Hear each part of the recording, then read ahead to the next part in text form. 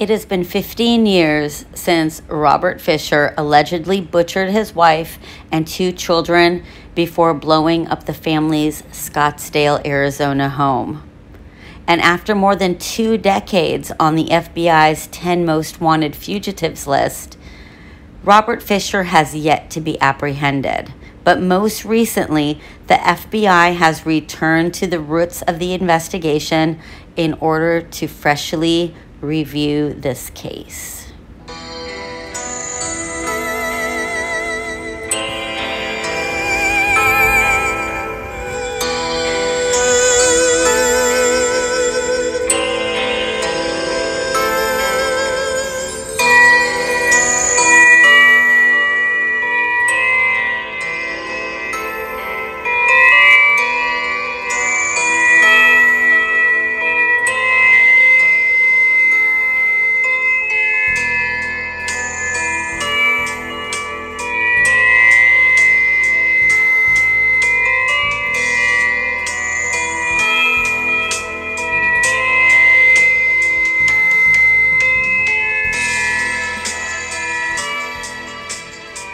Hey there, true crime fans.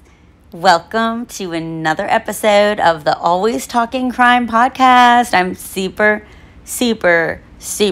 excited. This is episode 20, and we are going to be talking about Robert Fisher.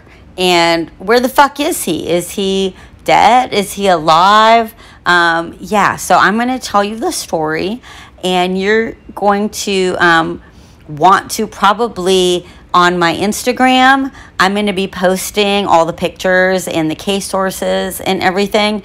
Let's have a conversation about what we think happened to this piece of shit of a person. I don't know. I guess he's a person, but he's definitely a piece of shit for sure.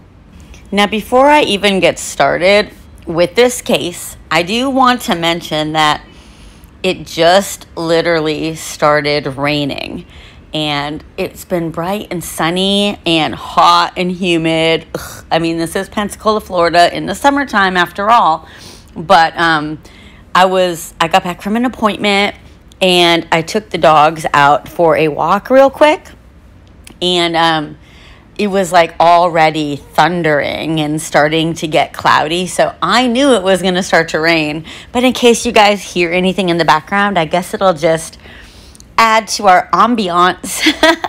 I really wasn't even sure how to start this case either. I'm going to list my case sources.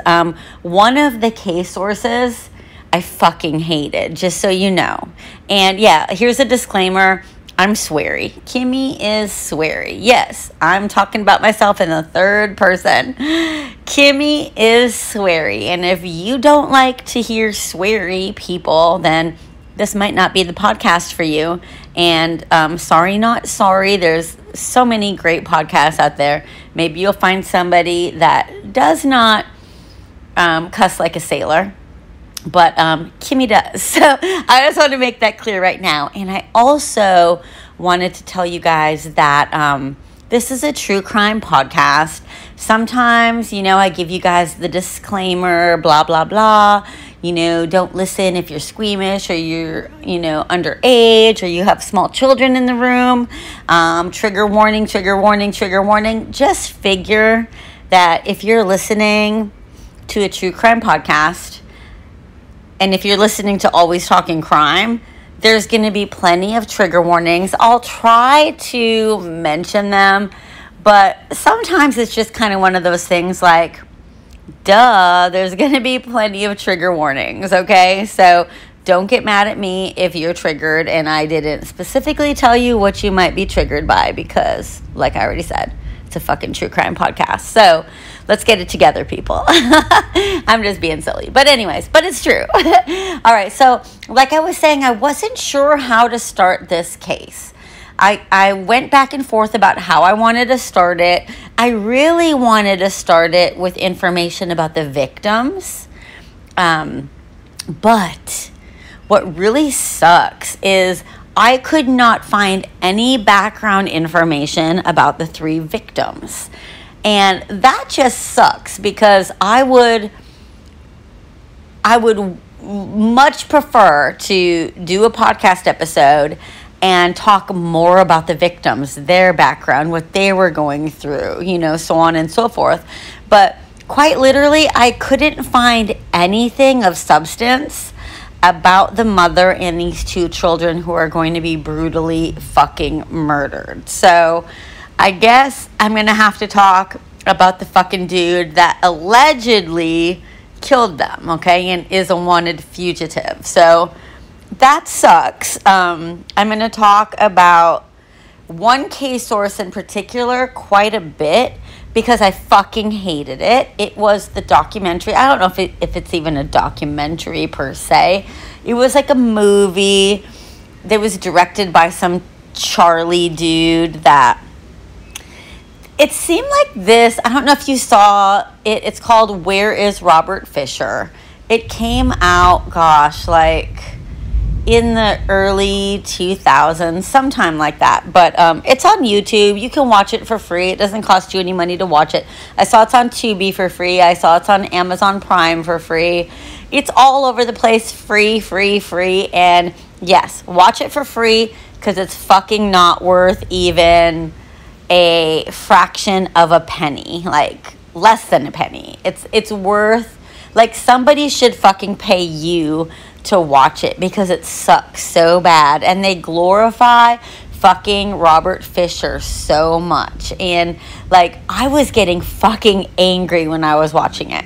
And then, just to make sure I hated it, I watched part of it a second time. And I was like, yes, I'm absolutely positive now for certain that I fucking hate this show. So, I guess that starting this episode, I'm just going to talk about Robert's background, like his childhood, and just kind of lead up to what happened with the victims and the murder and all that kind of stuff, okay?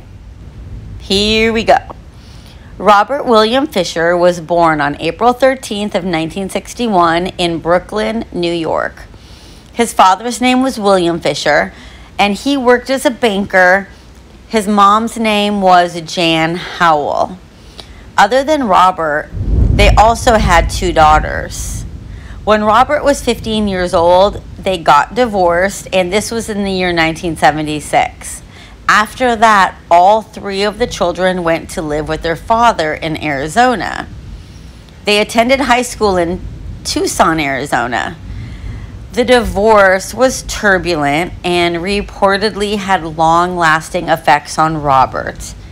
He seemed to be very bitter about the whole divorce and the whole breaking up about the family, and he even once confided to an associate that his life would have been very, very different had his mother, Jan, not left the family. So, let me just say, I'm going to pipe in a little bit here because my first marriage, I'm not going to get into a lot of my background and my history and everything, but my first marriage, I was married to an absolute fucking controlling asshole that hated me, and towards the end of the marriage, that motherfucker would even, like, taunt me and tell me that I better sleep with one eye open. So, like, it was not a safe feeling place for me to be. So, I don't know anything in particular about the marriage between William and Jan, but I will say that good on Jan for fucking leaving if it meant saving her life, okay? Fuck Jan if she just left just to leave because of whatever reason. Like, if she just left to go be with another man, fuck you, Jan. But if she legitimately left because it was safer for her to leave her husband and her children, then, like, I totally understand, and nobody can judge a person for anything like that unless they've actually experienced it. But anyways, Robert seemed to be very fixated and bitter on the fact that his parents got divorced. And, like, it kind of shattered his whole, like, we're a perfect family belief. You know what I mean? After high school, Robert enlisted in the United States Navy. He attempted to become part of the Navy SEALs, but was not successful. And like, good on him for even trying, because I know for a fact that out of all of the people that go into the SEALs training, a very small percentage of people make it through. So, I mean, it's so coveted and it's so difficult. I mean, I know they go through Hell Week, and I know that other branches of the military, maybe it's like Delta Force or something, they all have their version of Hell Week. And like, nothing bad on Robert Fisher by saying he didn't become part of the Navy SEALs, because I can't even imagine how difficult that was. But he is a veteran, or was a veteran. I don't know if he's dead or alive, but I think he's alive. But we'll talk more about that later. After leaving the military, Robert worked as a firefighter in California, but then he was forced to retire after a back injury. He then moved his family to Arizona and embarked on a career in the medical field. He worked as a surgical catheter technician, as well as a respiratory therapist. Robert had also worked as a weed sprayer for a short period of time, like in the late 1980s. The man who employed him recalled that Robert was a quiet man and suffered from serious back pain, but all in all was a good employee. He also thought that it was possible that Robert had been addicted to painkillers, and hypothesized that continued use of those drugs may have spiraled him into an inexplicable homicidal rage. Robert was married to Mary Cooper in the year 1987. He was described as a cruel and distant control freak towards his family.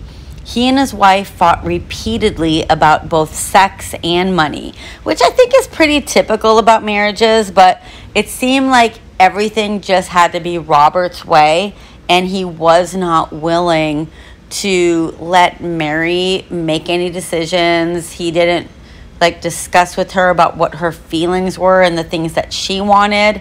She ended up taking a job later on that she had confided to her friends about, and she had called it a security fund. Robert once turned a garden hose on Mary after he perceived that she had spoken out of turn, and he was embarrassed that his son Bobby did not like to hunt or fish. He had also tried to teach Bobby and his daughter Brittney how to swim by, this fucking pisses me off, he literally threw them off of a fucking boat. They were both crying, and of course Brittney was screaming, but Robert pulled them both back into the boat and said, "Now there, how's that?" Robert was such a crazy-ass control freak that he would not allow the walls in the house to be painted anything other than white. And only a small number of pictures were even allowed to be hung on the wall. Several times, Mary's mother had made special things for the family, like quilts. You know, that's like what moms or grandmas do. They make quilts. But Mary wasn't fucking allowed to even hang them up. She had to keep them stored in the closet for a while before Robert would continually tell her over and over and over and over that it was time that she got rid of them. Even though he was a nightmare of a person, he nonetheless tried to hold on to an image as a devoted family man. Robert didn't socialize often with family because he had a self-professed fear of getting too close to people and then losing them. Robert's mother, Jan, had always been a yes, sir type of wife, and she never stood up to Robert's father. Years later, she saw similar dynamics early on in Robert and Mary's marriage. Apparently, she had taken Mary aside and spoken to her about her concerns, but I couldn't find any information about how Mary reacted to that conversation at all. In addition, a friend of Robert's had stated to him that his own family bore a striking resemblance to the family of his childhood. I'm going to play you just a little part of this video. It's a home video that was found after the fire and after the victims' bodies were found. And it's really, really creepy. So if nothing else, the Where is Robert Fisher movie, documentary, whatever I was talking about, does show you how fucking creepy and controlling that Robert Fisher actually was, because Mary's taking these home videos of the kids and him, and he's just a fucking nightmare of a fucking person. And honestly, like, without, being overly dramatic, it really did trigger me having to watch his facial expressions and listen to the controlling things that he was saying. And it was just super, super creepy. I'm going to play it for you now. Here we go. What you take pictures of? Turn that thing off. You. This is to show our boy's 2 months old. So what? Leave him alone. That's was first Thanksgiving. Big deal, he says. Let's get on with the food. Oh, it works with the window right there. Hey, Bobby. Oh. That hurt you? Say hi. Hi, people. Hi, people.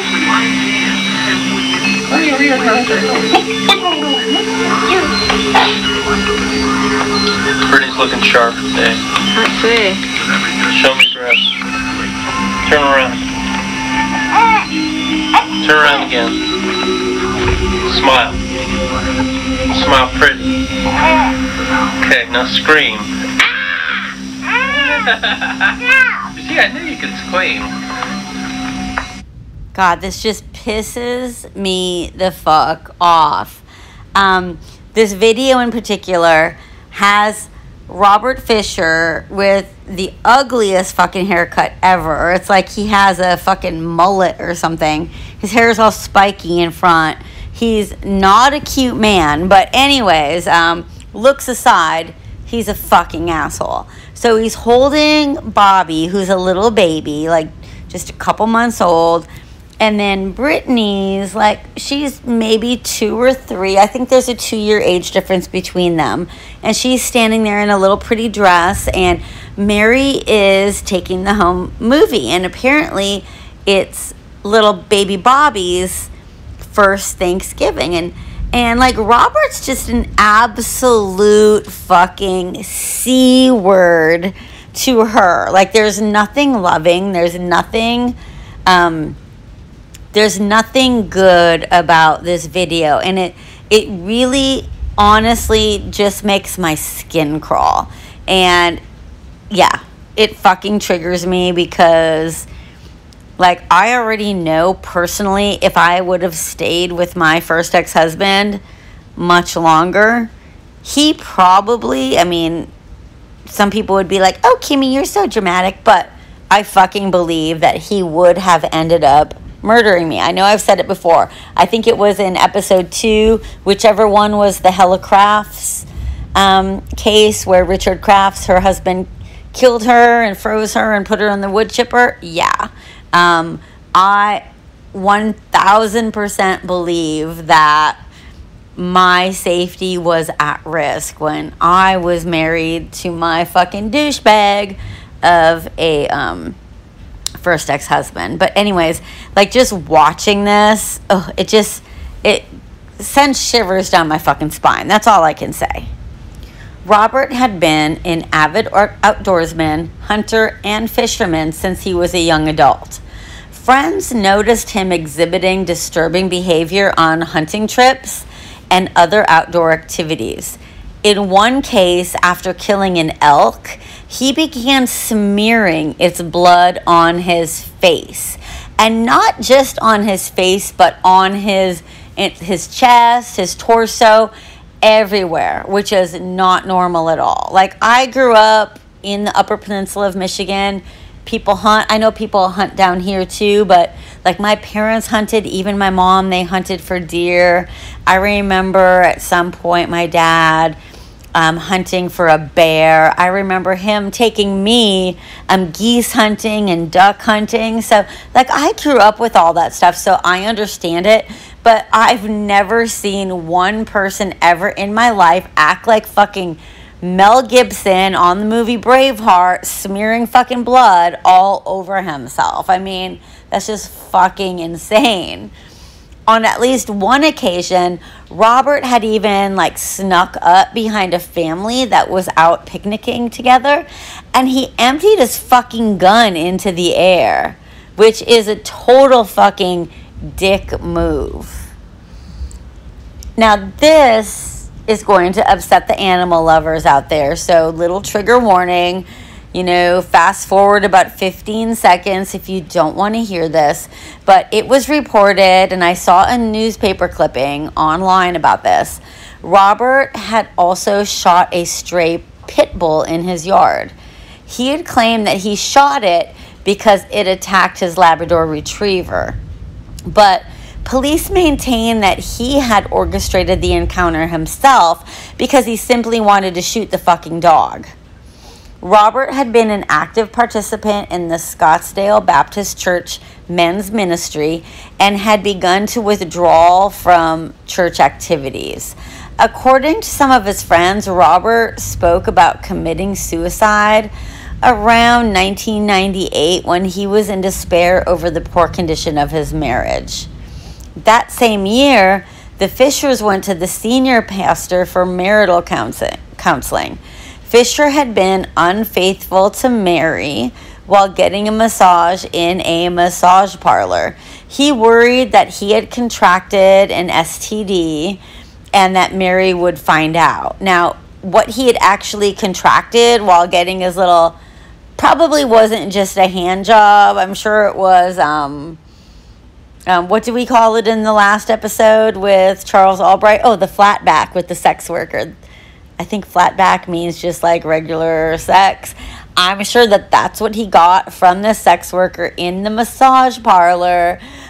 He had gotten a urinary tract infection, but that had left him ill for several days in December of 2000. So they did not have a happy marriage. Mary knew that he had not been faithful to her, and it's been said that there were other people that he had cheated on Mary with in the past, but I'm not going to keep going in on that. But what I do want to play for you is his fucking sister on that stupid fucking show that I was telling you about, which, like, she's literally making fucking excuses for him, and it kind of shows you what that family's mentality was, how she was so deep in denial, and just I don't even have the words to express to you how just ridiculous it sounds, but I want to play it for you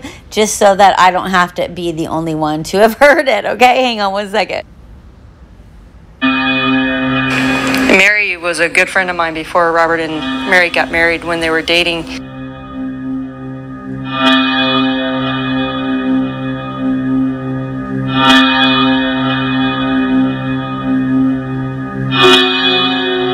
Robert was in California and Mary was still in Arizona, so I spent a lot of time with her, and I was pregnant with our first child at that point, so she'd take me to doctor's appointments and things like that, and she was a fun person. When she had kids, she was very much involved with her children. She loved her kids, and that became her number one priority in life.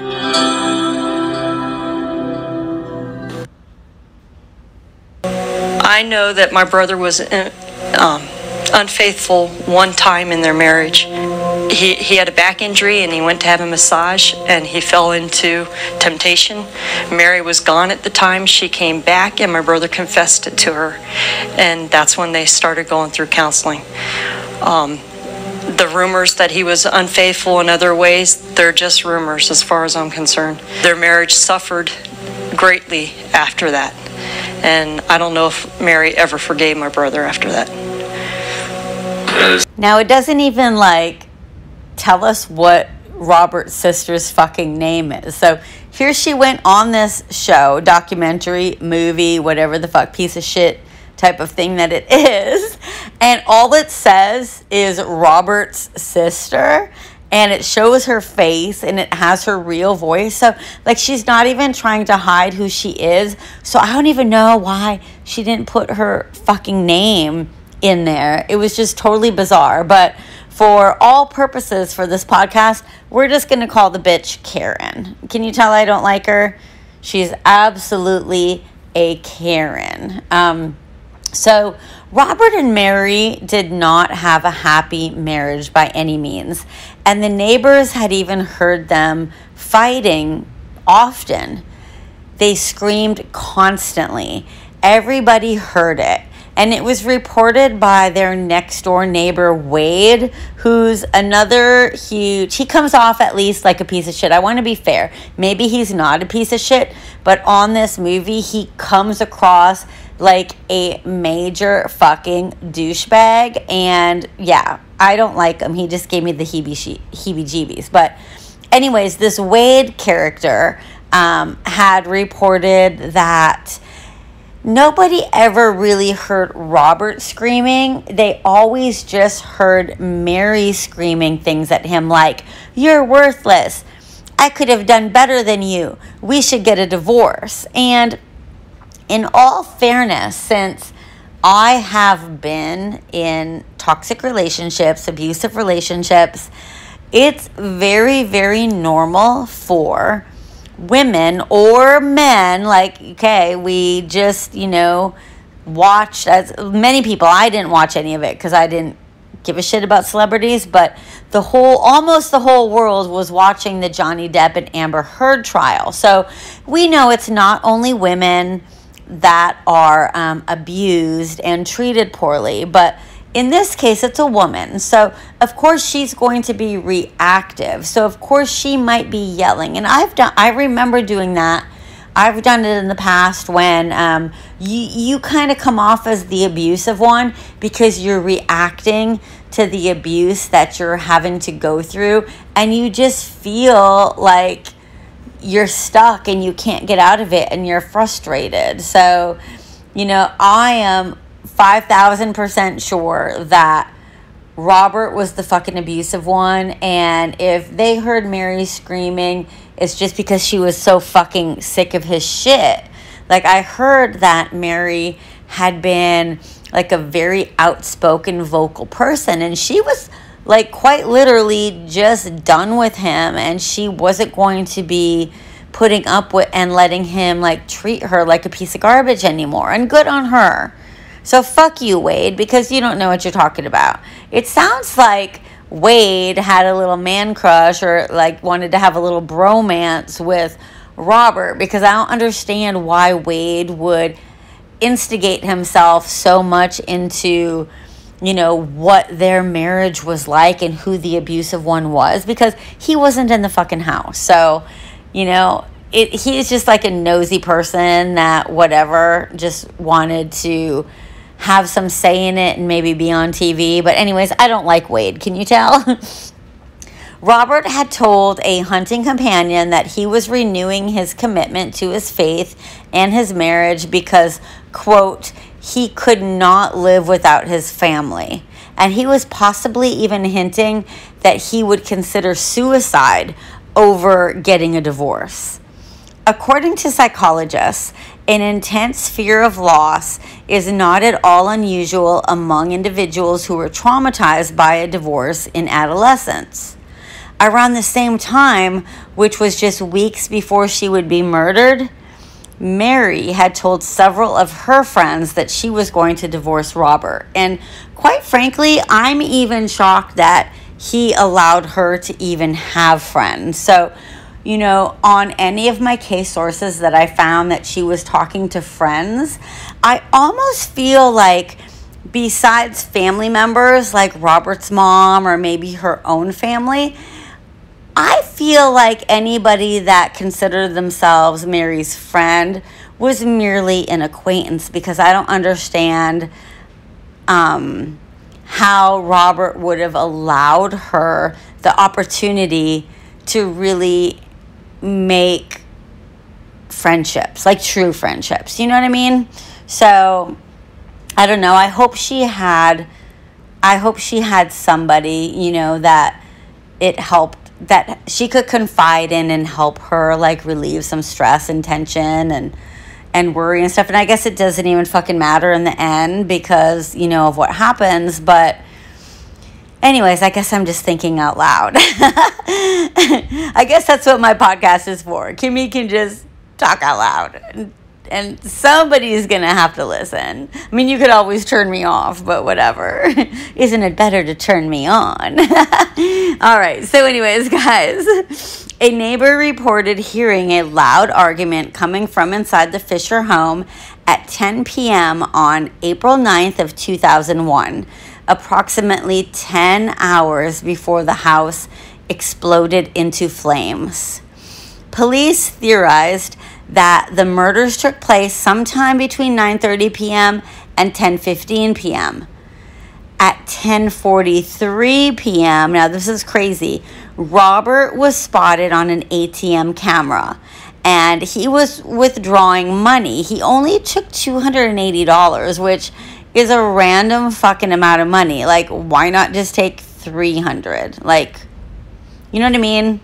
I don't understand why it was like $280. Is that all they had in their account? Like, I didn't understand. Mary's Toyota 4Runner could be seen in the background on that camera.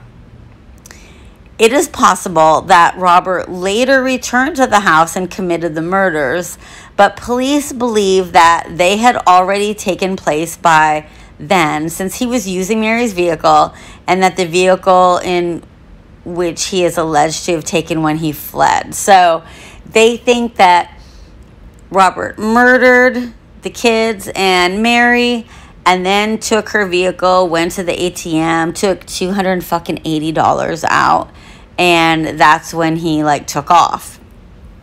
You know, so, I mean, it seems legit. I kind of believe that that's the timeline as well. I don't really think that he would go on camera. Like, I don't think he'd go to the ATM first with Mary's vehicle. He had his own truck. He had, like, a diesel truck. So he could have taken that truck to the ATM. So just the fact that he had taken Mary's 4Runner makes me think that he had already killed them. Mary Fisher had had her throat slashed and had also been shot in the back of the head. Okay, guys, so I'm remembering to say a little trigger warning about the kids, okay, the brutality, okay? So skip ahead like maybe a minute at the most if you don't want to hear this. But Brittney and Bobby's throats were both slashed from ear to ear. In fact, their cuts had been so deep that they had both nearly been decapitated. It just makes me... It makes me so sad. At 8:42 a.m. on April 10th, 2001, that is when the house exploded. Firefighters were immediately alerted to the explosion, which was strong enough to collapse the front brick wall and rattle the frames of neighboring houses for a half a mile in every direction. So just picture that. A half a mile in all directions. Like, imagine sitting in your house right now and all of a sudden everything start rattling because a house about a half a mile away just fucking explodes suddenly. I mean, that's just, it's nuts to think about that. You know? Before firefighters arrived to the scene, neighbors were using garden hoses to try to keep the flames under control because, like, they didn't want the fire to spread and, like, burn down the whole fucking neighborhood. Thankfully, the firefighters managed to keep the 20-foot high blaze from spreading to the other houses, though. A series of smaller secondary explosions, believed to be caused by either rifle ammunition or paint cans, forced them to keep their distance at one point. Upon investigation at the scene, they found that the gas line from the back of the house's furnace had been pulled. The accumulating gas was later ignited by a candle that Robert Fisher had allegedly lit and left there sitting on a table, just waiting to ignite. This delayed fuse gave Robert an approximate 10-hour head start in his successful attempt to evade law enforcement. The decision to cause the house to explode is believed to have been an attempt by Robert to conceal evidence of the murders, and possibly even to cause police to believe that he had also died in the explosion. The burned bodies of a woman, Mary, and 2 children, Brittney and Bobby, were found lying in their beds in the burned out remains. Mary was 38 years old, Brittney was 12 years old, and Bobby was only 10.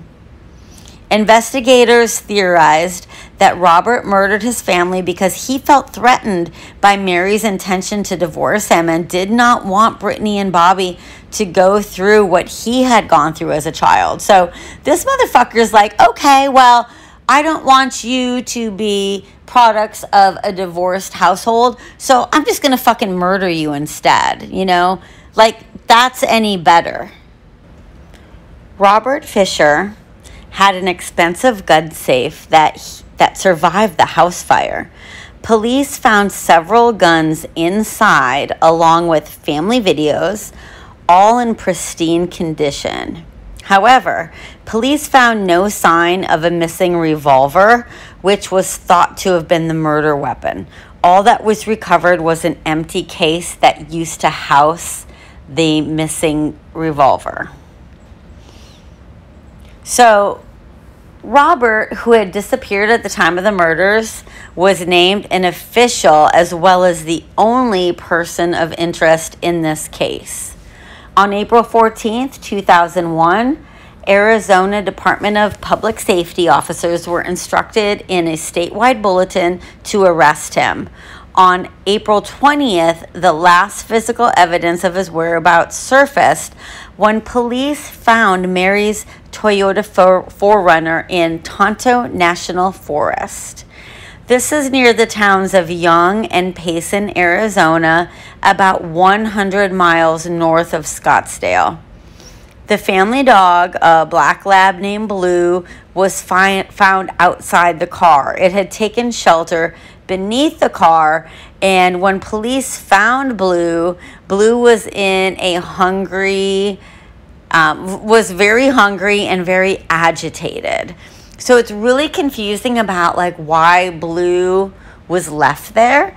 I mean, I understand. I mean, I remember reading reports that Robert self-professed that he loved Blue. He loved his dog more than he loved anybody else in the family. And like, I'm an animal person, so I get it, but I don't understand. So he didn't want the dog to die in the explosion, but then he just left the dog in the woods. And by all means, I'm sure Blue was like so fucking happy, like, peace out, bitch. I'm done putting up with all your bullshit. You murdered my kids. You murdered my mommy. So, like, fuck you, you know?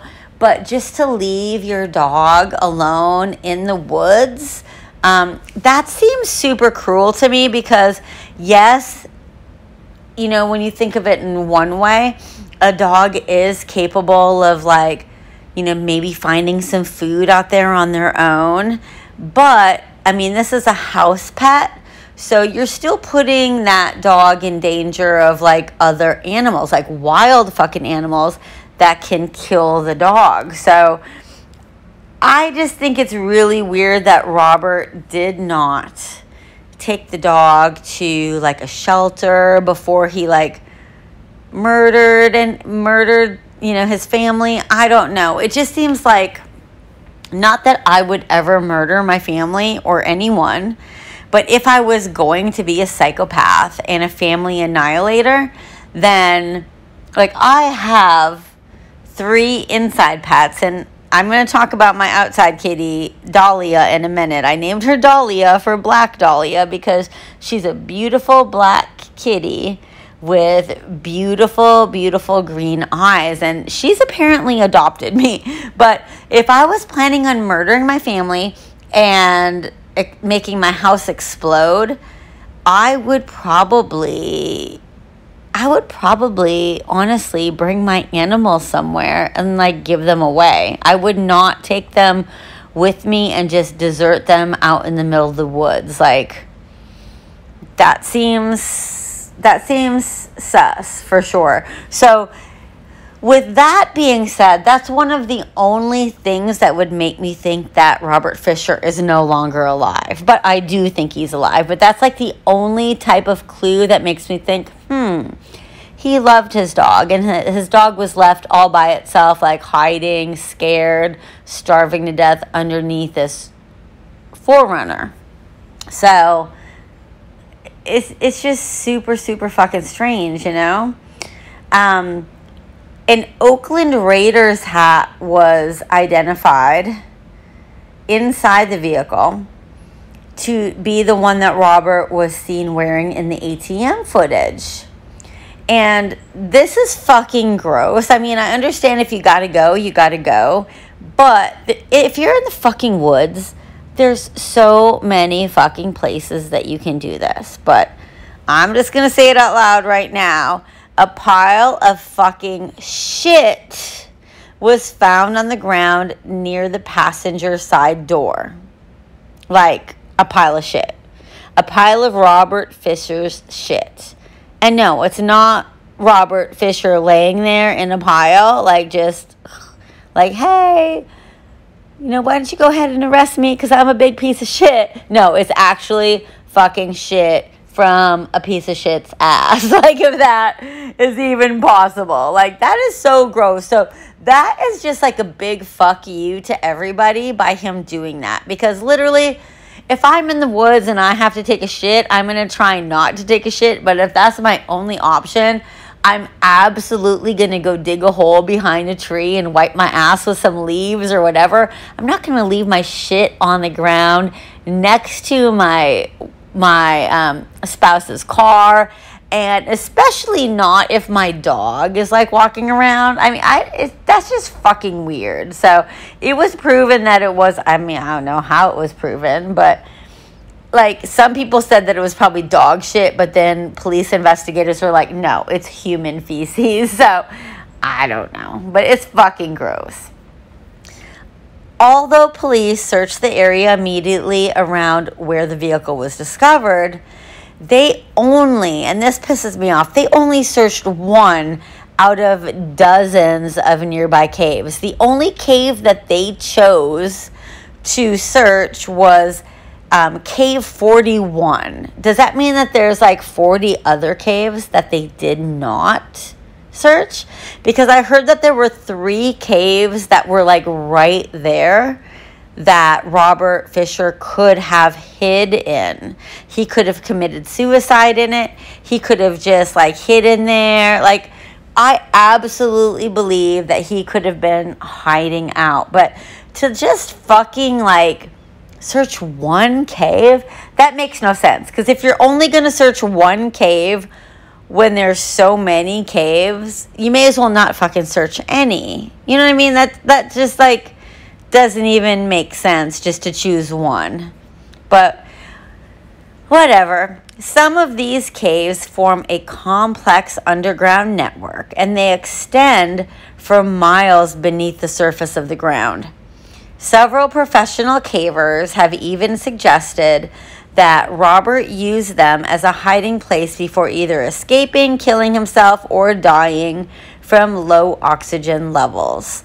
Professional cavers have visited these caves many times in the years since the murders, but no sign of Fisher has ever emerged. So, as much as I hate to admit it, it seems like Robert Fisher like totally premeditated this. Like, it was not just a spur of the moment decision. Like, I know he's an outdoorsman.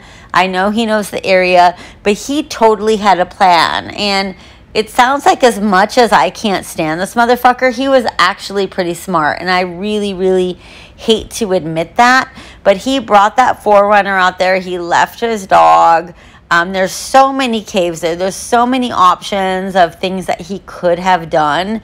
And then he had like a good 10 hours in between when he murdered the family, or allegedly murdered the family. Just to be clear, like, so I don't get sued, he allegedly murdered the family. And when the explosion happened, like, he had like a really, really good head start. So I don't know. It's crazy how much he planned all of this. In addition, less than a mile from where the Toyota 4Runner was found is the Fort Apache Indian Reservation, which this is an area that police never searched. Quite frankly, like, I heard on another podcast, like, somebody was like bitching that the police did not search the Indian Reservation, but they're not fucking allowed to search the Indian Reservation. Just in case people don't know that. An Indian reservation is private property, and like the regular like police department cannot just set foot on that property. So, you know, I mean, after, you know, what did we do to the Native Americans like back in the day? I mean, it's fucking crazy. So no, it's hideous what was done by our ancestors back in the day. So we're not allowed just to like show up there and be like, oh, like, we're looking for this fugitive. No, like, we cannot do that. But police did follow a set of footprints that led onto the reservation, but they were not able to recover any sign of Robert Fisher. And I don't know whether or not they ever reached out to the Fort Apache Indian Reservation or to their police department, because they have their own police department. So I don't know if there was ever any communication, you know, between any of these people, but it doesn't say, and I wasn't able to find any of it in case sources. A couple, though, had reported seeing a man who resembled Robert Fisher walking along the nearby Young Road several days before the discovery of the car. So they didn't say anything at the time, but after they saw on the news that the vehicle had been found and everybody was looking for Robert Fisher, this couple, you know, called in and reported, hey, you know, we saw this dude that resembled him but didn't think anything of it at the time. Lori Greenbeck, who was an acquaintance of the Fisher family, had said that her husband had gone camping with Robert in the area where the truck was found just shortly before that, on April 10th. So, shortly before April 10th, I don't know if it was like a week or two before, her husband and Robert Fisher were out there camping and riding on their quads. And I guess the husband had reported back to Lori that like he felt like really uneasy because like Robert was like just able to like know where everything was like in the fucking dark, and was just riding all over the place like a crazy person. But you know, they both figured that they believed that Robert was probably scouting the area at that time. You know, he seemed very familiar with the region and the landscape and where everything was. On July 19th, a state arrest warrant was issued in Phoenix, charging the missing Robert Fisher with 3 counts of first-degree murder and 1 count of arson. Subsequently, he was declared a fugitive, and a federal arrest warrant was issued by the U.S. District Court for the District of Arizona, and they charged him with unlawful flight to avoid prosecution. On June 29, 2002, Fisher was named by the FBI as the 475th fugitive to be placed on its 10 most wanted list.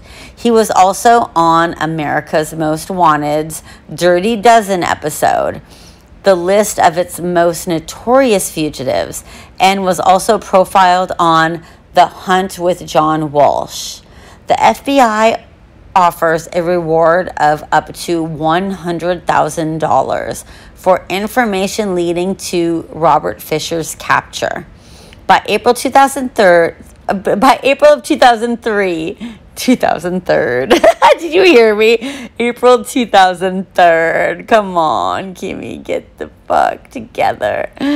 By April 2003, the FBI had received hundreds and hundreds of leads. However, all reported sightings of Robert Fisher have either been inconclusive or entirely false. In the years immediately following Fisher's disappearance, some people living in his old neighborhood reported seeing a man resembling him driving around in the area.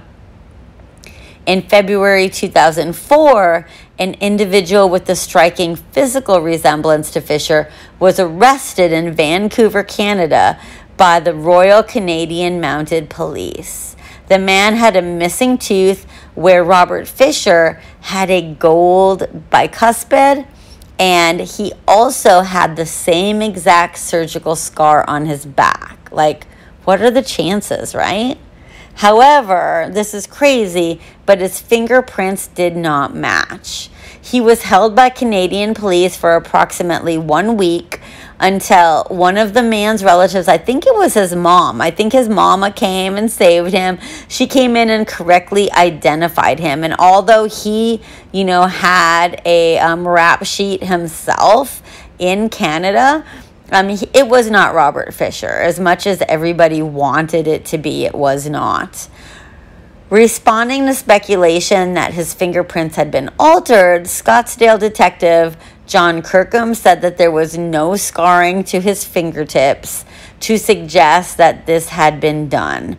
Plus, I heard that is, not that it matters, because if you kill somebody, that's against the law, but that's against the law too, and it's going to be really, really obvious if all of your fingerprints are all burned off. You're going to have scars. So anyways, the man in Vancouver, Canada, that man's identity was never, ever released. But another thing about that fucking show that I did not like was the motherfucker Wade. Remember the neighbor that I was like talking shit about earlier? Motherfucking Wade lived in Seattle, Washington at this time. So I don't know why it was that he moved from Arizona to Seattle, Washington. But he took it upon himself to try to finagle his way into the whole investigation, which is really, really weird that the police would allow him to do this, but I guess they were desperate. I mean, that's my only guess, is they were so fucking desperate that they had to get this jackass to try to find out if this was indeed Robert Fisher. Check out this bullshit.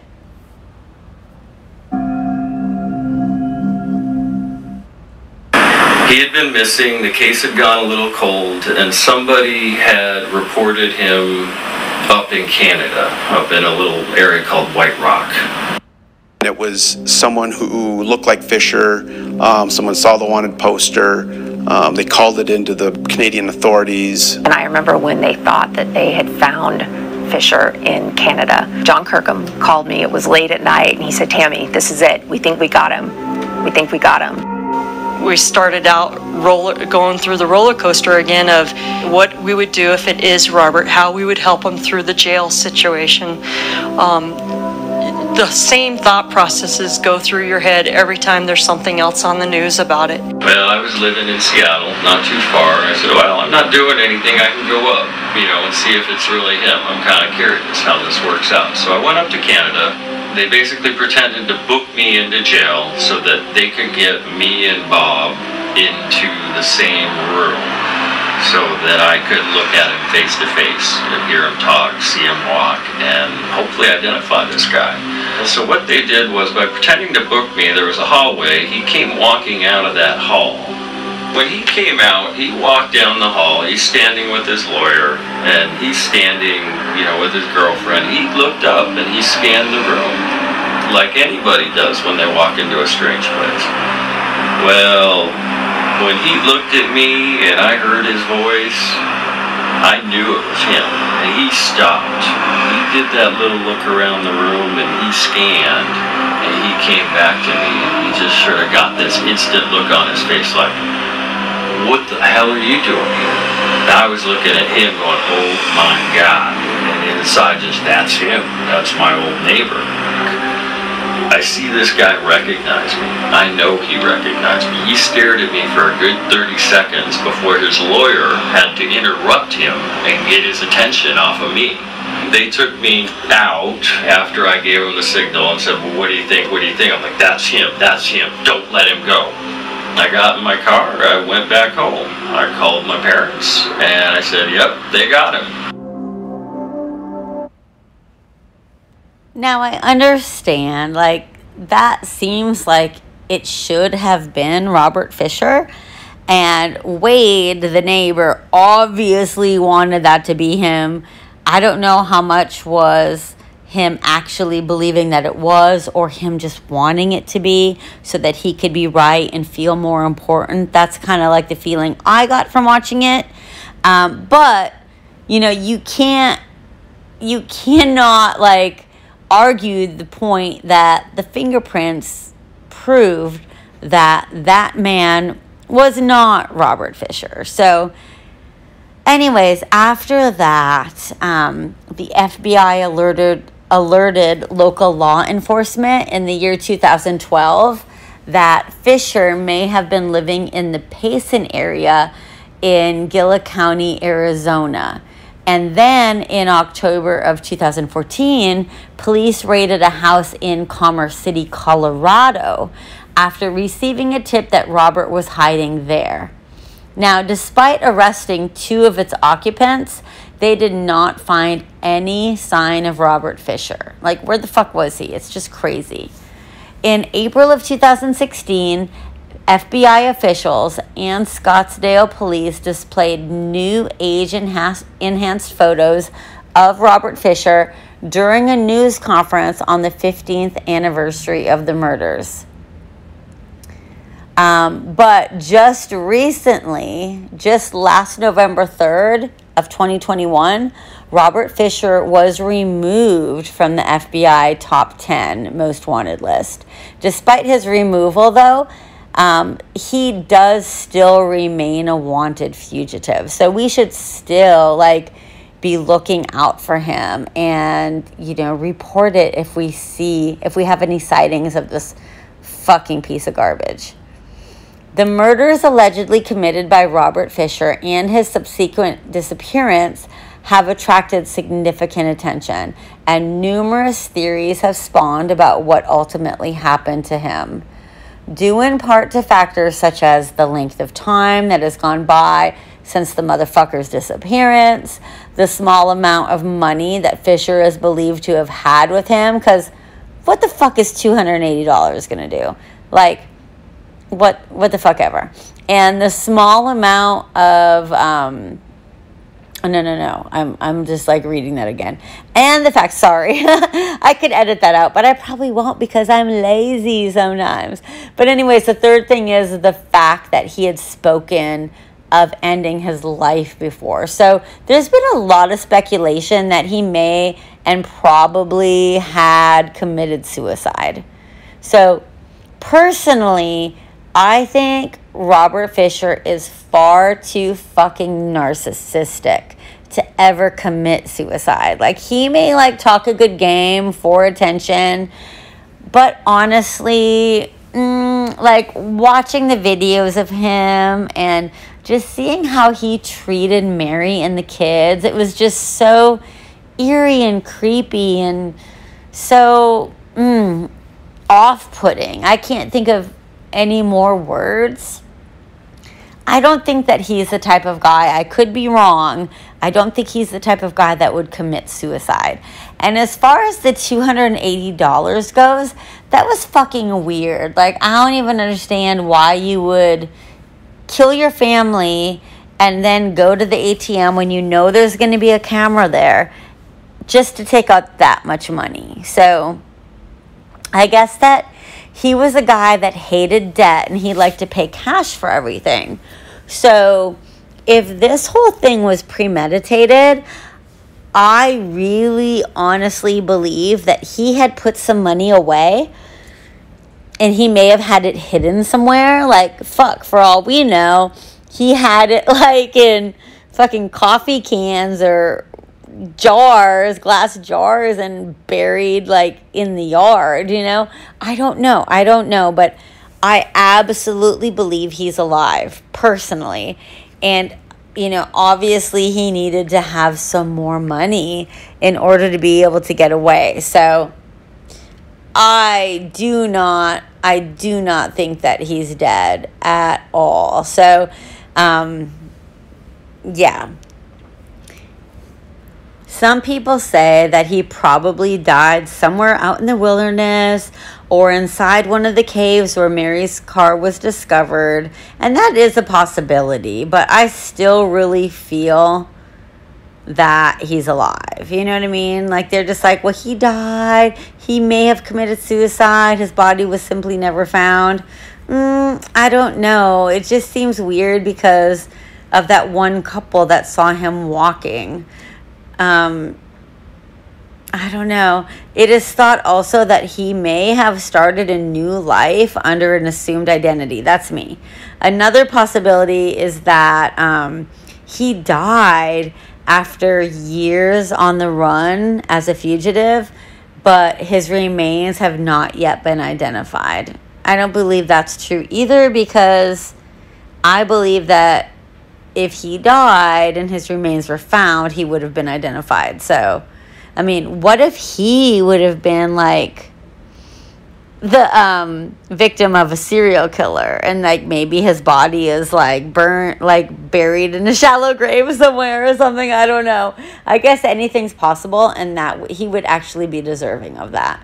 But if Robert did survive, it is thought possible that he had hitchhiked out of the area, or he did have aid from an accomplice. And there were rumors floating around that he had had a girlfriend. The police did go to Mayo Clinic where he worked in Scottsdale and kind of ask questions, you know, to see if there was any women that stopped showing up for work or maybe took vacation time around the time that Robert Fisher disappeared. But that was inconclusive. They couldn't find out any information. So that's a possibility. And then there was some kind of report that somebody at a bar that was working at a bar or at a bar thought that they saw Robert with a woman, but he was kind of trying to hide his face. And I guess he had taken a shot of some kind of alcohol that was reportedly something that Robert always liked to drink. I can't think of what it was. Maybe some type of whiskey. But, yeah, so who fucking knows? I mean, all I know is that he has not been apprehended, and he has not had to pay for the crimes of allegedly killing Mary and his kids. There's a theory that he may have just been using his survival skills to continue living in the wilderness near Payson, where Mary's car was discovered. I don't think this is true, though, because, I mean, police and survival experts are also skeptical about this.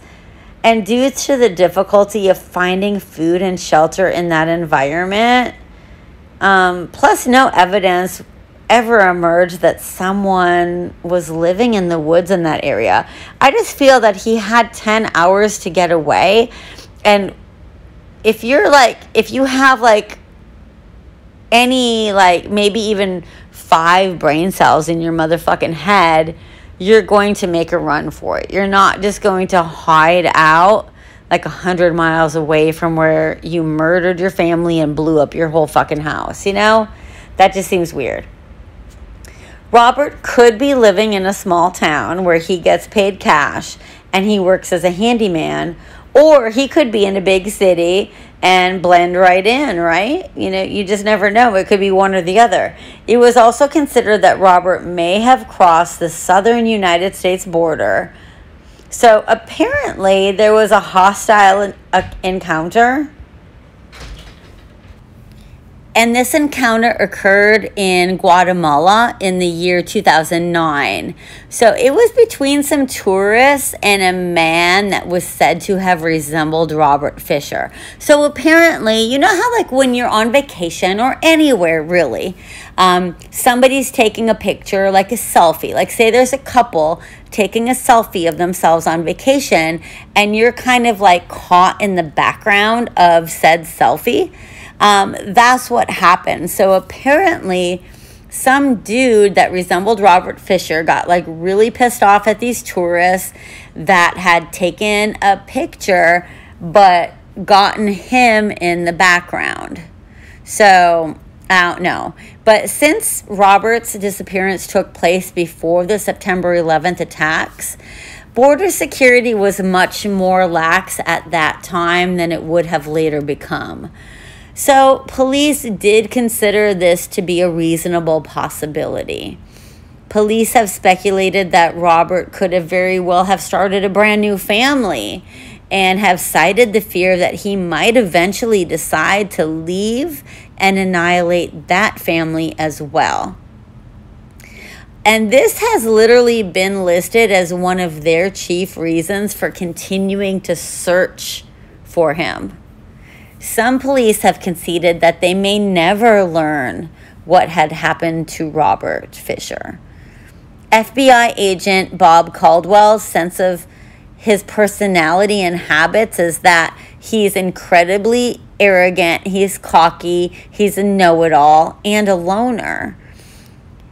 Robert Fisher has been known to chew tobacco, and he favors the Copenhagen brand, which, guys, I have to tell you, but the ex-husband that I was talking about earlier, he chewed the Copenhagen brand. So it's just so weird. It's like, ugh, yuck. So apparently douchebags chew Copenhagen. Robert's look has been described as average, but he sometimes walks in an odd, erect manner with his chest out due to a back problem that stemmed from the injury that he suffered as a firefighter.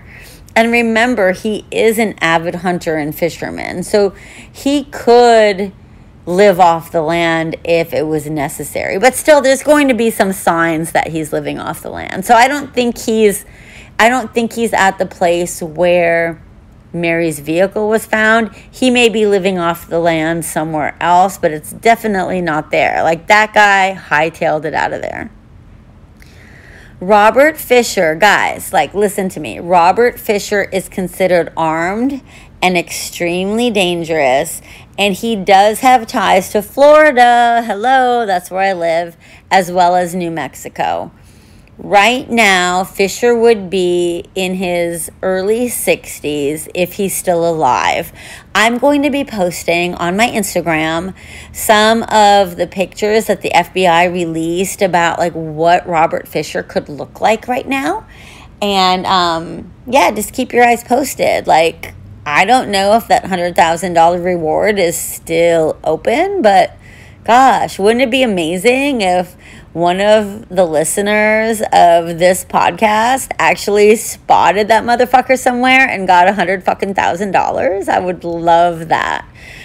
But anyways, people who have information on Robert Fisher's whereabouts are advised to call Scottsdale police at this number, 480-312-5000. And I do also want to just put it out there that if you are experiencing any kind of abuse, domestic violence, if you are afraid for your life, if you feel like your life is in danger, if you are walking on eggshells, like, that's abuse as well. Like, everything that Robert Fisher was doing to Mary and was reported in the home videos, that's all abuse, okay? Some of it's more subtle, but it's abuse all the same. So make sure that, I mean, I know it's embarrassing, and I know for a fact that it's not always easy, and I know that there are the different stages of abuse. So as soon as you think that you can't stand it anymore and you need to leave, then all of a sudden your abuser will start to love bomb you and be kind, and then you'll start to doubt yourself and be like, oh, okay, well, now he's changed, and that, he won't ever treat me like that again. Girl, he will. He will absolutely treat you that way again, okay? I know this for a fact. So get some help. Get a trusted person to help you leave, or just leave if there's kids involved. And I'm not saying that this is easy, because I've been in this position where you're married, your income is tied to that person. But truth be told, you still need to leave, because we do not want to be hearing about your death, your murder, by, at the hands of whatever motherfucker is abusing you. So just do it, okay? Just do it. I'm sure that, Mary Fisher had plans to leave Robert Fisher, but she could not leave before he basically executed her and her children. So just leave, okay? If you need to reach out to a family member, a friend, there's hotlines. Send me a message. Just talk to somebody. The worst thing you can do is hide it because you're ashamed. And the second worst thing that you can do is stay there, okay? Because you're hoping that it's going to change. Because you know as well as I know that it's not going to change. So, all right, guys.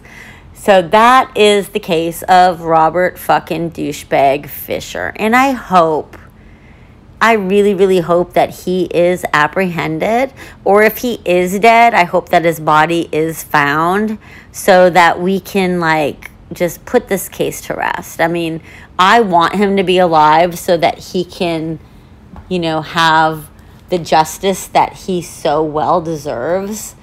But I guess we'll just wait and see, right? I do also want to mention that before I started podcasting today, I went downtown. I live a mile away from downtown Pensacola, and it's a beautiful area, but I was going downtown to an appointment, and I was driving past this park, and it was all taped up with police tape, and there were a bunch of police cars and everything there. And so apparently there was a woman's body found on the water, or on the edge of the water, at about 10:30 a.m. this morning, which literally, guys, this park is less than 1 fucking mile away from my house. And police so far have said that they don't believe that she died of natural causes. So that story is going, more details are going to be, pending, but I'll be sure to keep you guys posted. I did make a brief post in my Instagram story today, but yeah, it's crazy that, there might have been a murder victim so close to my house. I mean, I know I do live in Florida, and there are a lot of Pensacola cases that I can start to tell you guys about, and I'll probably weave some in. And I've also, I know of one case from the Upper Peninsula of Michigan from when I lived there that I want to talk about, and I went to research that this morning to start doing some notes on it. And I happened to drop into rabbit holes of other murder cases that have happened up there, recently. I moved away from there in the year 1991. So 1990, 1991, something like that. But anyways, I didn't realize that there were more murders up there and potential serial killers. If you're familiar with the Upper Peninsula of Michigan, it is a small area. And just the fact that I was finding so many murder cases and serial killer cases, I was like so fucking shocked. If you could have seen the look on my face, I bet it was fucking funny. Because I like thought that I was going to just find the one case that I'm preparing to do very soon. But then I like saw these other ones and I'm like, holy mother of God. Like, so I don't know, guys. So just keep the family of the woman that was found in the Pensacola Park in your prayers, and continue to keep the family of Mary Fisher in your prayers. In fact, there was one thing that I did not talk about. I do not like Mary Fisher's dad. Mary Fisher's dad, if you go and watch that movie / documentary, piece of trash, garbage, that I was telling you guys about, there are interviews with Mary Fisher's dad, and he's a fucking asshole. Like, he was sitting there pleading and crying for Robert to come back and explain himself. He kept talking to the interviewers about how much he loved Robert. And there was one point where he almost said, Robert, if you did something, he started to say, I understand, but then he cut himself off. He said, please explain yourself. I love you, Robert, blah, blah, blah, blah, blah. Now, he passed away. I believe he passed away in the year 2009. And I'm not going to hold back. I thought he was a huge fucking dick face. And I honestly believe that is part of the reason, that man is part of the reason that Mary Fisher was married to Robert Fisher in the first place. Because I have to imagine, although I could not do any research on what her childhood and her upbringing was like, I can only imagine that it was not fucking awesome. I have to imagine that it was just as bad as Robert Fisher's childhood. And I know, based on my childhood, that when I met my ex-husband, like, I rushed in to the relationship with him. I rushed into marriage. He was older than me. Like, I see all these red flags now. And I'm almost fucking certain that Mary Fisher saw those red flags as well. But she may have been just desperate to get out of whatever situation was going on in her parents' household, like we don't know. So I'm just kind of like guessing why Mary would have been attracted to somebody so arrogant and narcissistic like Robert Fisher. Because, guys, like, if you watch any of those videos, he did not treat her nicely. He did not treat the kids lovingly. He was just like a robot, a controlling robot. That's what he was. So if you watch Where's Robert Fisher, you guys are going to hear my voice the whole time saying, I fucking hate this. Because they even show the bodies, not just once, like the charred remains. They show all 3 victims' bodies, not just one time, but like 4 fucking times. And it's gruesome, and they don't give you any fucking warning whatsoever. They just show you. And it's proven that the way they're laying there, hold on, I gotta clear my throat. They were laying in their beds and their throats had been slashed. So when there was a fire in the house or when it exploded, like, one of them at least would have gotten out of bed. But no, it was proved that the bodies, that they were killed before the explosion ever even happened. But just the fact that they keep showing the fucking dead bodies over and over and over and over again was so grisly and just fucking disturbing. Like, nothing really quite gets to me, but it's like one of those things that you cannot unsee. I know I've said it before in other episodes. You can't unsee it once you see it. And it would have been nice for them to give some kind of warning, like, hey, we're going to show you some fucking dead bodies right now. So, it was nasty. I fucking was pissed off that the director did them that way, because it felt like he was being very disrespectful of the victims. And the victims are the ones that deserve prayers, thoughts, all those kind of things, okay? So, like, fuck that guy who made that show. I don't like him. So, and if he's listening to this right now, fuck you. I don't like you.